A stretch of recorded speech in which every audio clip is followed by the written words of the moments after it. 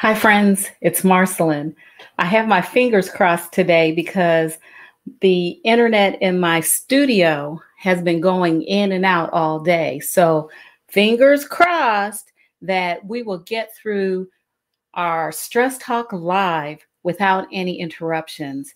However, if we do have interruptions, I will make sure that I record a complete session for you because it's jam-packed today. I don't want you to miss anything. So we're going to get right into it in the event our internet decides to cut off.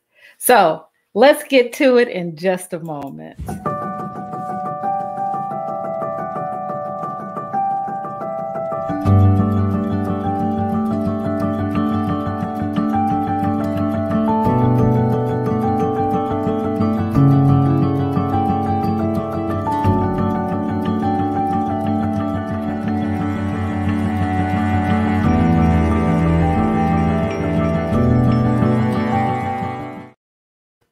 Hi, friends.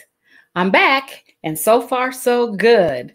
And as I said just a few seconds ago, that the internet in my studio has been going in and out. So if it goes out, I will make sure that I record everything again and post it to Facebook or to YouTube. So because this is a jam-packed session, what am I talking about today? Well, first of all, I want to tell you who I'm talking to. I'm talking to my sisters out there today. We have this thing where we do a lot of things for a lot of people, and we don't always take care of ourselves and our health. So this is for my sisters today. Now, I know there are a lot of women out there who don't look like me, who experience what is known as the Superwoman syndrome, but I am talking to my sisters today because we do things that we put other things in front of ourselves and we put other people in front of ourselves. So the rest of you all can listen, and I want you to listen, but I want my sisters out there to really hear what I'm talking about today, especially today. So yes, we are talking about the Superwoman syndrome. And I'm going to talk about what that is and how that looks. I'm also going to share some things that we can do to kind of help ourselves to get out of it, because it does mess with our health, right? I want you also to know that I've written a blog post for this week. You'll find that blog post on happyhalfhour.club, as well as on For Real Social Workers online magazine. And it is about the Superwoman syndrome. And I actually looked at some work of Cheryl Woods-Giscombe, who has a doctorate. She's an RN, and she is currently the Melissa and Harry Levine Family Professor of Quality of Life, Health, Promotion, and Wellness at the University of North Carolina School of Nursing. She has done a lot of research on the effects of stress in the African American community. So you want to, if you have a chance or if you're even interested, look up her work, look at her research. You can actually look up her journal articles and read them, because it has a lot of rich information that directly relates to our community, our health, and the impact that stress has on us. And we really, it has a lot of implications for our health. For example, and I've talked about this before, stress affects stress affects our health. And when we have chronic stress, it contributes to the development of cardiovascular disease, high blood pressure. It affects diabetes. It also has implications and affects cancer. If you have any type of chronic or ongoing condition, it has a negative effect on that condition. Also, stress affects our mental health. Many women have anxiety and depression, and we just keep going. We don't seek treatment. We don't seek help because why? We are superwomen and we feel that we can do it all. The reality is we can't do it all. We really can't. So let's get into, and of course I have a little presentation for you because, we remember things, we hear things, and if we can see things, we remember it better. We learn it better. If we can hear, if we can see, if we can touch, we really learn. But you can't touch this yet. You can't touch it. You can't touch it. But I'm going to have a little presentation so you can actually see what I'm talking about. So let's get to it. Let's see if I can get into it. And boom, there we go. Okay, there we go. Okay. So we're talking about wearing the cape. Yes, wearing the cape because, of course, superheroes have capes. And Black women, well, we are superheroes, right? We're just like social workers, of which, remember, I am a social worker. And I have a cape on every day. But sometimes I get tired. I get tired of my cape. And although there are times when I take my cape off, other people still see me with the cape and they expect me to do things. And that's how we are. Sisters out there, we have that cape on every day, all day. And we're out there doing that thing, taking care of everybody else, taking care of everyone else's everything, and we put ourselves on hold. Well, today I want to share with you what that really looks like. What does the Superwoman syndrome look like for Black women? And this is based on Dr. Woods-Giscombe's work. She actually did a study looking at the Superwoman syndrome and what that meant to Black women. She actually held a series of focus groups to gather information in this study. And they looked at a number of things, basically, but in general, it was about the Superwoman syndrome. Out of that study, she determined 5 different things that we as Black women do that encapsulates the Superwoman syndrome for us. And I'm going to go over those 5 characteristics today. You can also read more in the blog post that will hit on Tuesday and Thursday of this week. So let's talk about the first characteristic. The first characteristic that we display as Black women is that we cannot show weakness. Black women feel that we have to present strength even when we don't feel like it. We have to be strong. And let's admit it, that's what mama, grandma, auntie, the woman next door, and scores of other Black women that we saw, that's what they did. Even when we saw them struggle, we were emboldened by their unwavering strength. It's a badge of honor to be strong. We saw them. They stood tall like cypress trees, and we wanted to be like them. The thing about being strong in the face of challenges and presenting a strong face in the face of challenges is that it tires us out. When we're having to present strength, we're having to be strong, we hold a lot of things in, and it uses a lot of energy. Remember, I talked about how stress is really, it uses energy. And unless we're able to replenish that energy, we reach burnout because there's no fuel for us to keep going.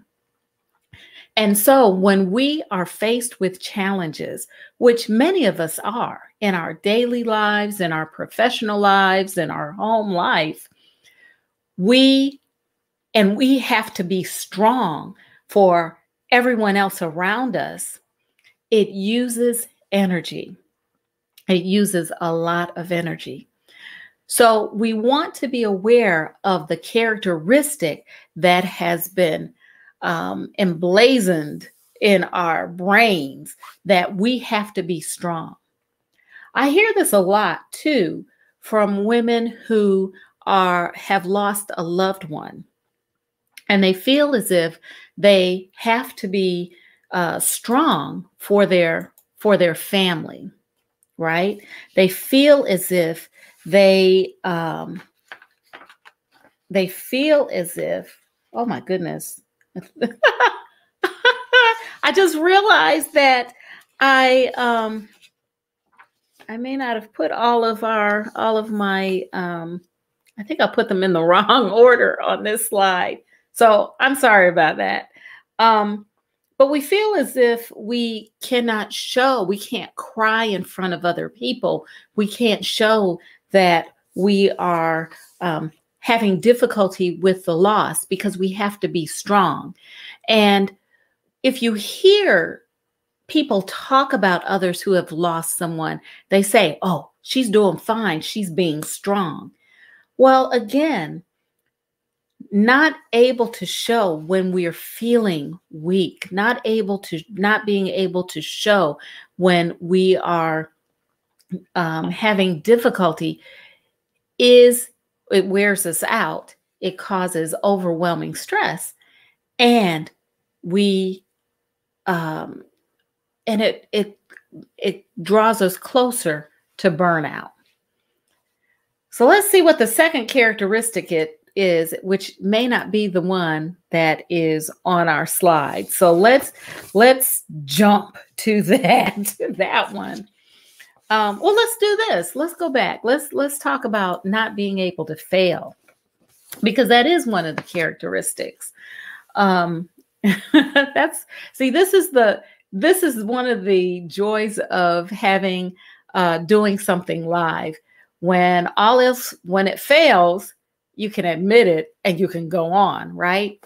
So, but we're talking about not being able to fail right now. I did talk about not showing weakness, and that should show up on the slide at some point. But let's talk about not being able to fail. So, Black women have been taught that we have to work twice as hard to get to the same place that others get, right? And despite the social, economic, and political limitations that we face, and yes, those are very real, we do have a drive to be successful. However, to achieve our perception of success, we often sacrifice our health and our well-being.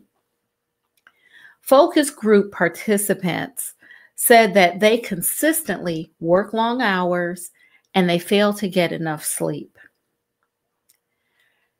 We also know that success, our perception of success, also means that we have to have it all.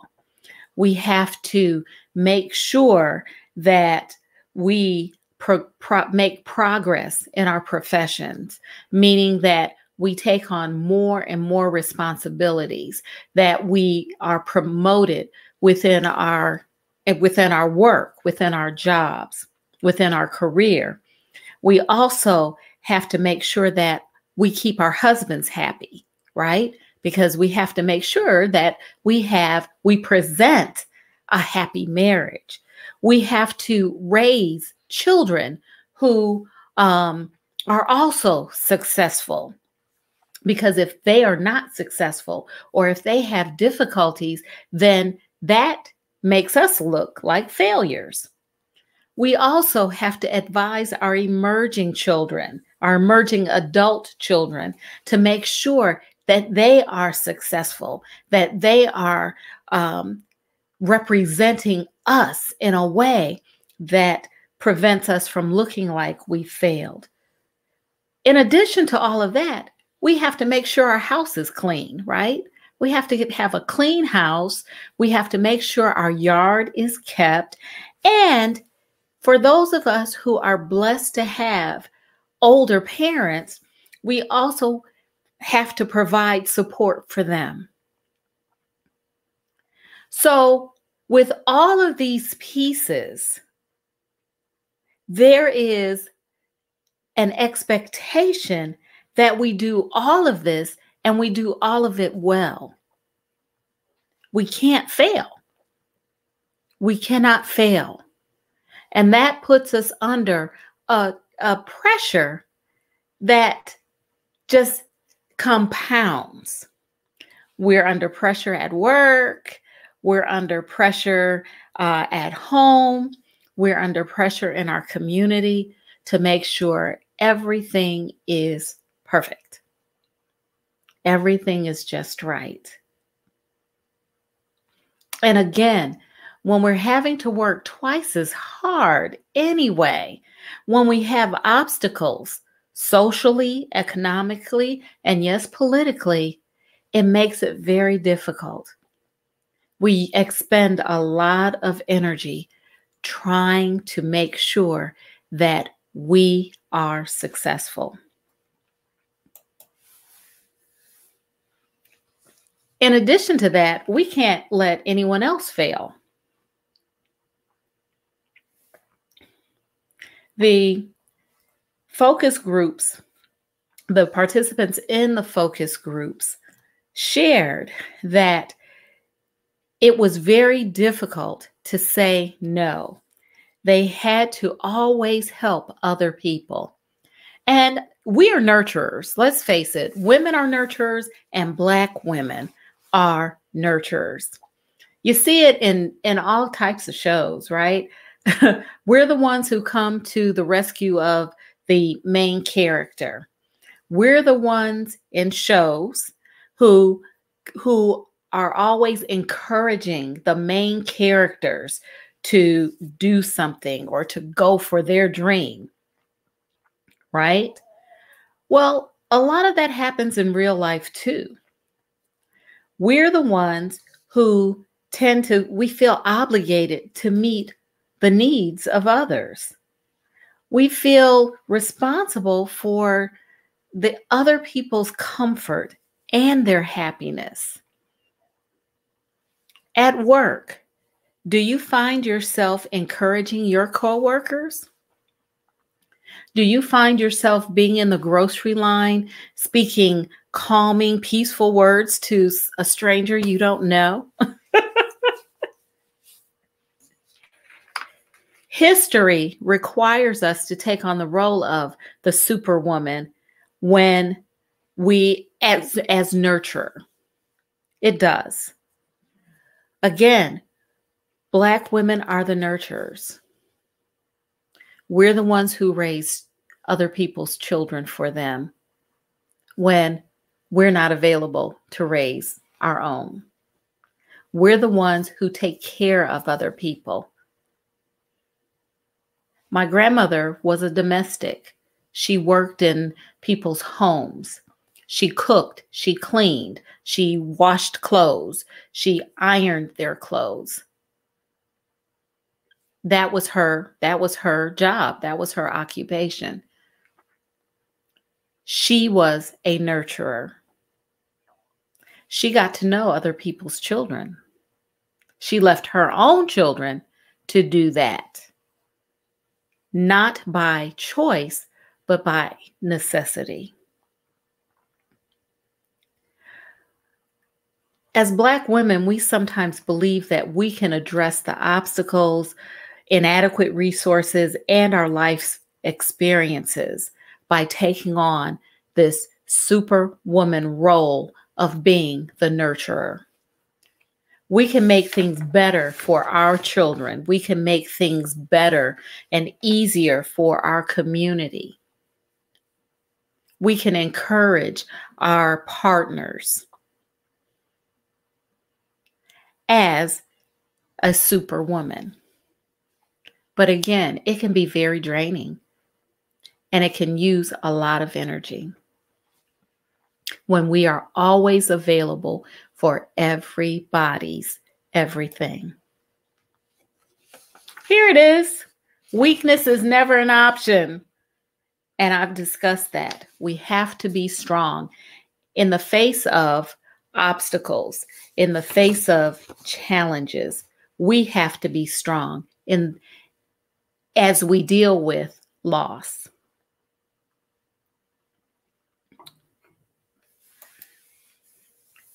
Never emotional. Now, we tend to hide our emotions, right? And often to our detriment. In the focus group, some of the women actually said that they didn't know how to express their emotions. Well, for Black women, expressing emotions can be misinterpreted as weakness. It can also be misinterpreted as threatening to the majority culture. I mean, just think about it. In the workplace, Black women have been labeled aggressive. We've been called hard to work with, or we have been told that we have attitudes. All because we expressed our emotions. All because we verbalized how we felt.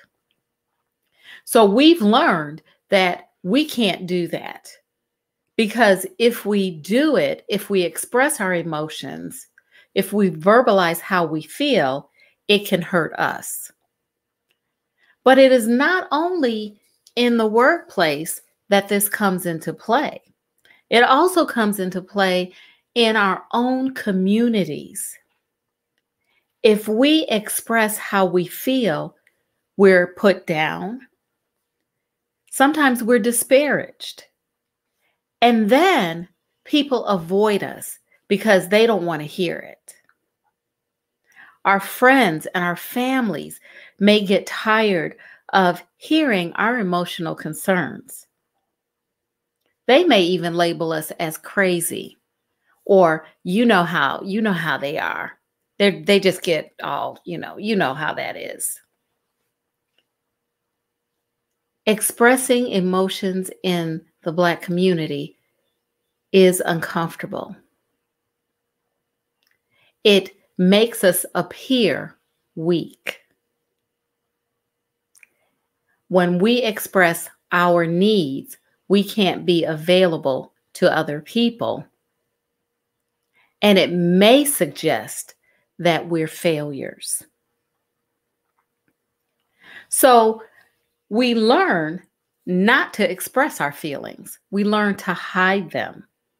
We learn to bottle them up, put a cap on them until something happens and causes the cap to fly off and everything to bubble out.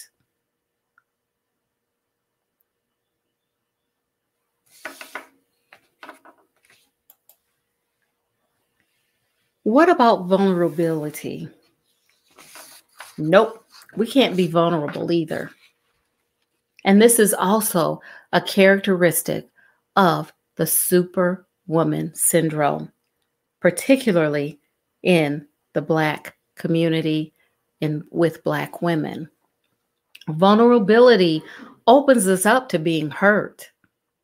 And we've seen our mothers, our grandmothers, our aunts, and other women in our community hurt by people that they trusted.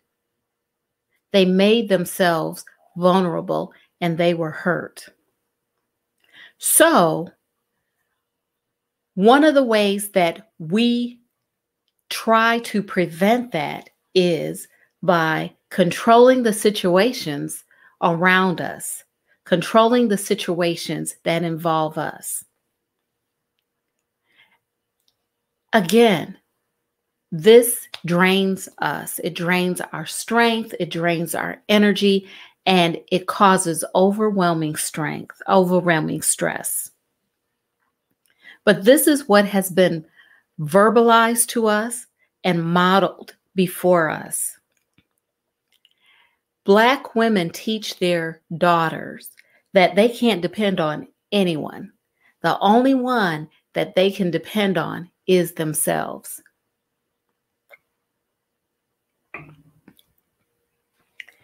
We are taught that over and over, and we see it over and over.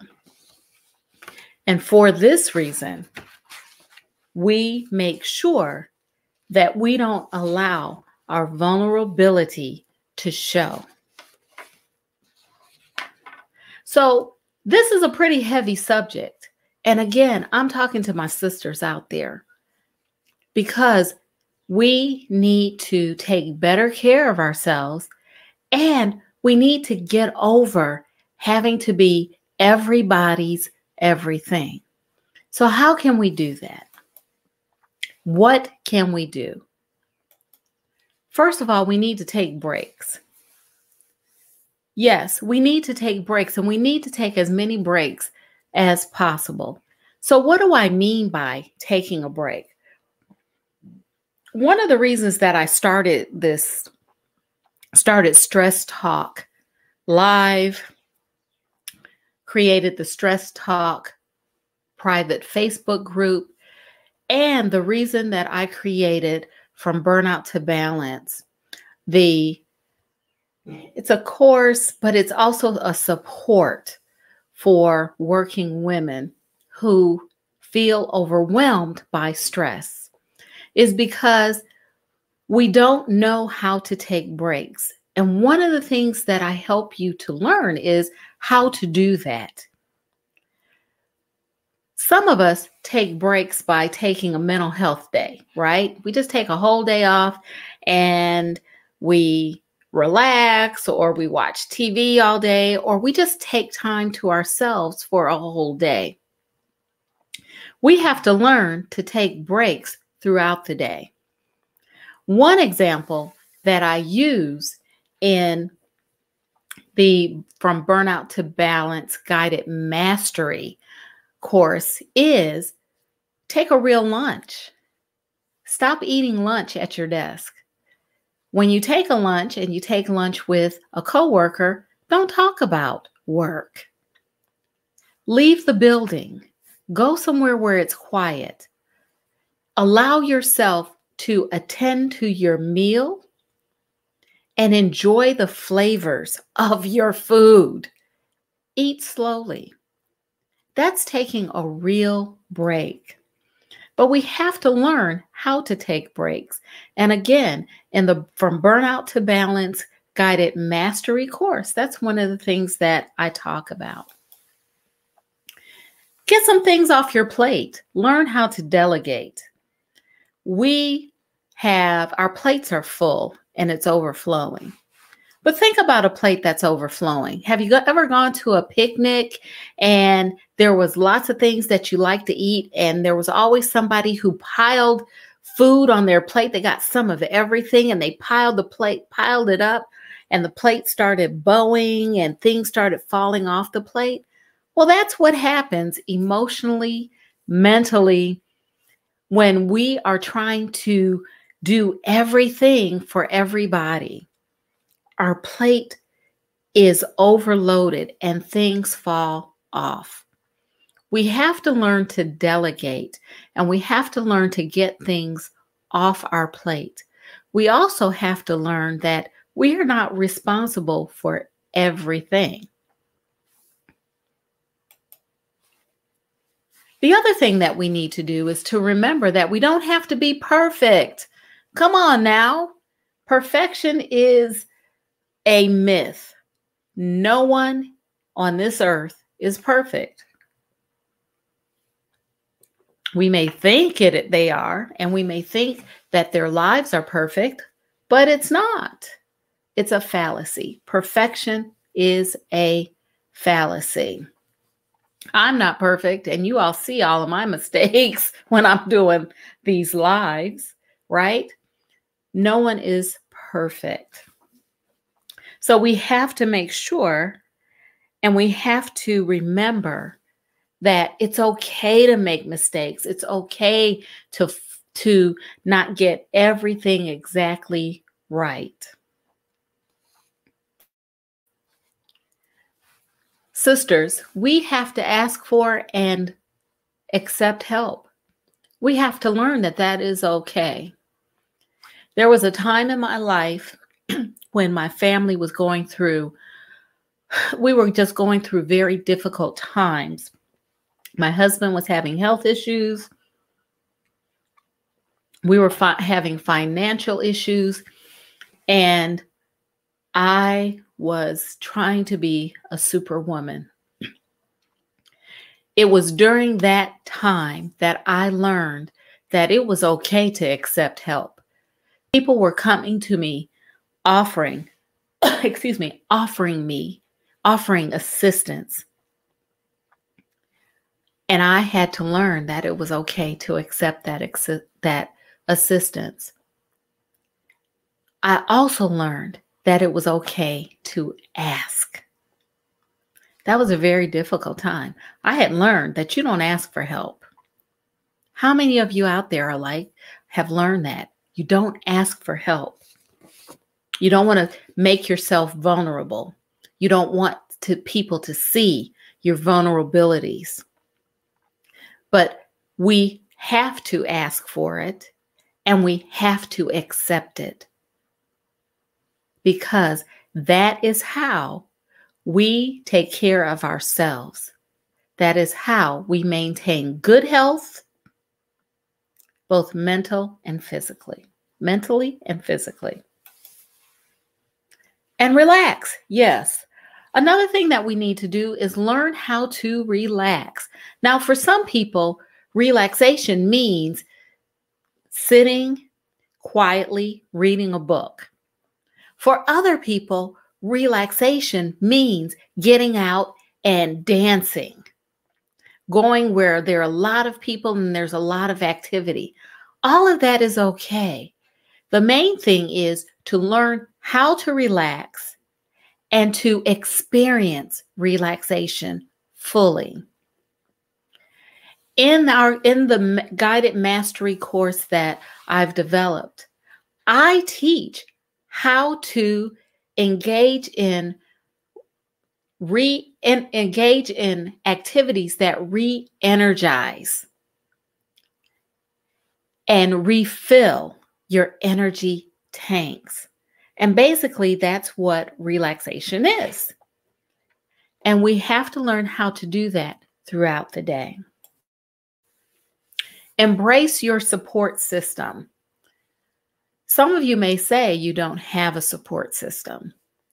Some of you may wonder how you create a support system. Having a support system is important, especially for my sisters who try to be superwomen. One of the things that I've learned is your support system can be as small or as large as you feel comfortable. My personal support system is very small.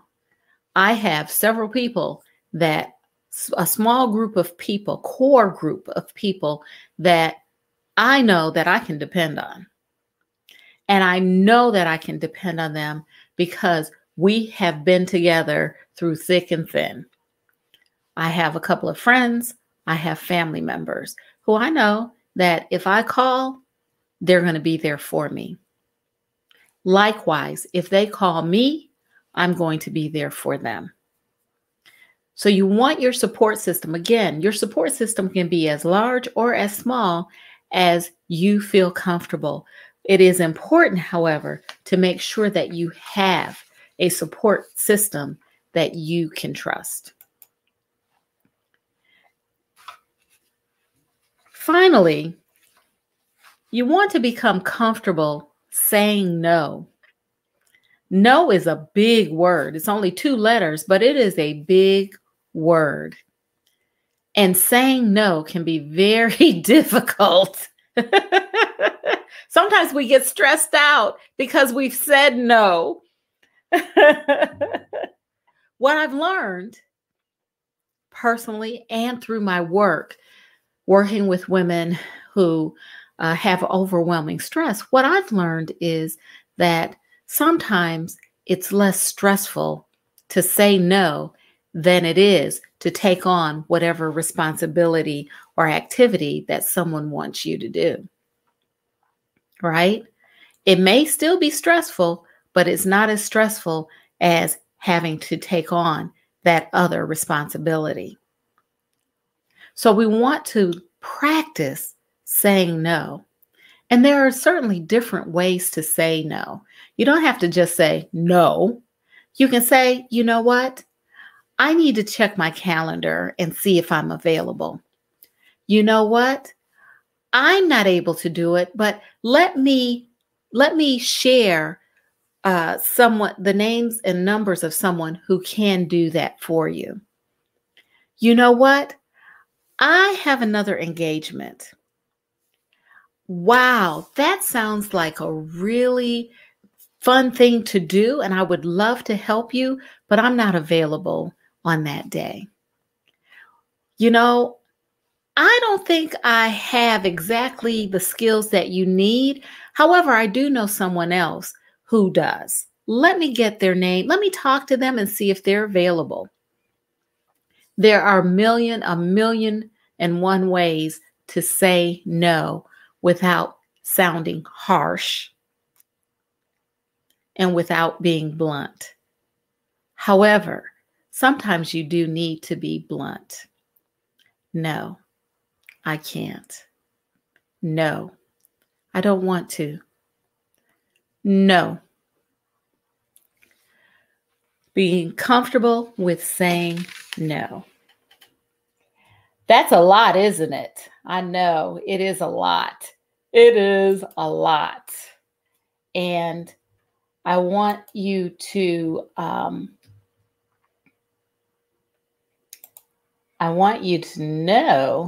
that, here we go. I want you to know that it's a lot, and it feels like it's a lot, because when you're trying to be a superwoman, it is overwhelming and it is hard. And once we can do what we've shared, then it makes it easier and we feel better. Oh, let's take a deep breath.